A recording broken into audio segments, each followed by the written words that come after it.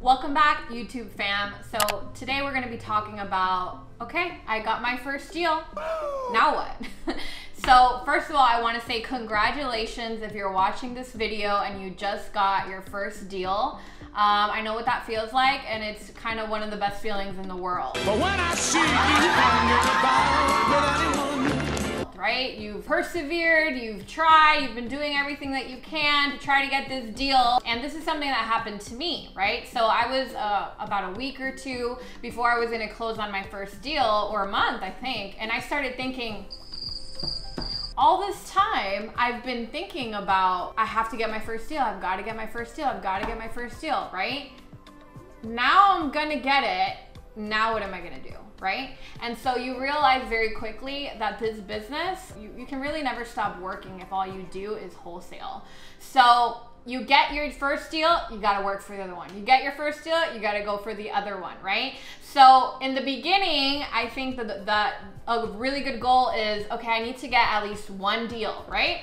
You do one deal, and so then you know, basically, you can do this. You realize, okay, I can do this. And I would say after you get your first deal, the number one thing that I did myself is you need to review your key performance indicators, your KPIs.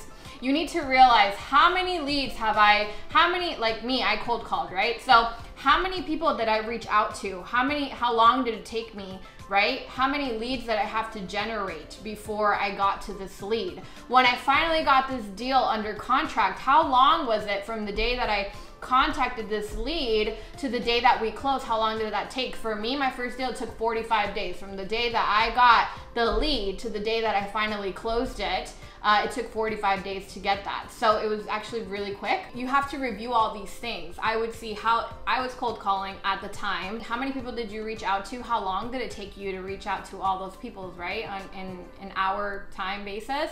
How many leads did you have in your system before you got this lead? Right? And how long from contract to close, how long did that take? These are things that I would review. I would also review, how did you get your buyer, right? Because personally me, my first deal was done in a different state, and I got that lead 10 days when I was, 10 days from the day that I started cold calling in that market. I got my first lead and I closed very quickly. So very different from the market that I actually live in. But I would say then with my buyers, I didn't have any buyers, right? I didn't have any buyers in that market. I was literally just starting it out. I was just starting fresh.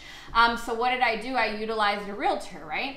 But if you have a buyer's list, right, already that you've been growing over time, then you need to see, okay, well, how did it go with this buyer? I would definitely review even with the transaction. You got to learn also from your buyer. There's different types of buyers. There are buyers that are very analytical. There are buyers that will take some time to get back to you, right, with their offer price.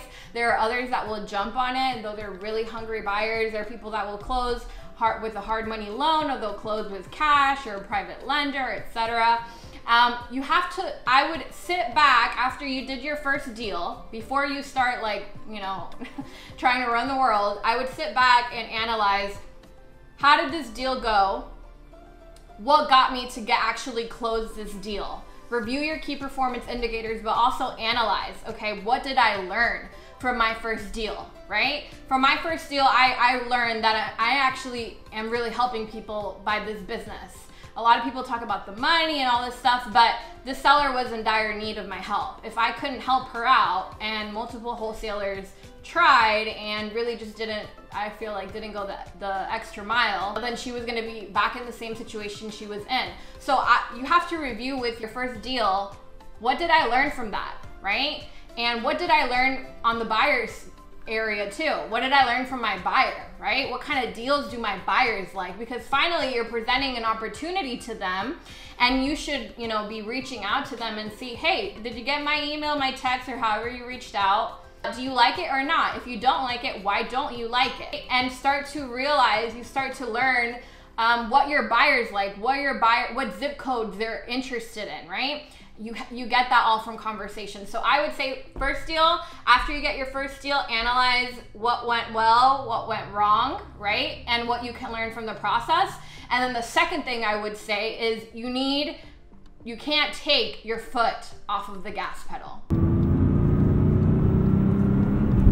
right? So how do you continually start getting deal flow going, right? Where you're not doing one deal every 3 months, but you're doing a deal every month, every week, every, whatever, how depends on what your goal is. I would say you need to put your foot on the gas as much as you can. So the bloodline of your business is lead generation. Whether you're doing that yourself or whether you outsource that, you need to make sure that the lead generation is being taken care of, right? And then from there, I would say there's like mainly 4 parts to the business. I would say lead generation is one. After that is conversion. So do you need to get better at sales? Third, I would say would be disposition. So how good is your buyers list? Are you making new relationships with new buyers? And fourth, I would say would be the transaction coordination of everything, right? Where deals can go to die in transaction coordination. So you can either outsource some of these things. You can, as someone that's just starting out, if you're really good at sales and you need to just convert, then you can JV with someone that has a better buyers list than you do, right? JV on the deal. Basically, they already have part of the equation figured out, and it just gives you the ability to go right back to your leads, get more leads under contract, and then, JV, obviously you're building a buyer's list, but this is just an example. You're building a buyer's list while you're doing all of this, but until you figure every part of the business out, you can use other people, you can collaborate with other people, right? And leverage their strengths. Whatever you're not good at, they may be good at. So you can use other people in that regard, and it's a win-win situation for everyone.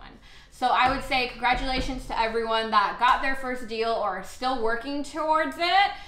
Once you get it, definitely analyze it. And then last but not least, also be sure that you don't take your foot off the gas when it comes to every part of the business, but specifically lead generation. Thank you guys for tuning in. If you have any other questions, always reach out to me in my social media accounts. I have gotten messages from different people. I do respond back to you. So if you have a specific question, please respond. Please send a comment. Like the video if you liked it, of course. If you didn't like it, it's okay. Put the negative sign. I don't care. I'm just trying to bring out what you guys need. So whatever you need help with, put it in the comments. If I can't help you, I most likely know someone that can. So follow me, guys, and we will continue on this wholesaling real estate journey.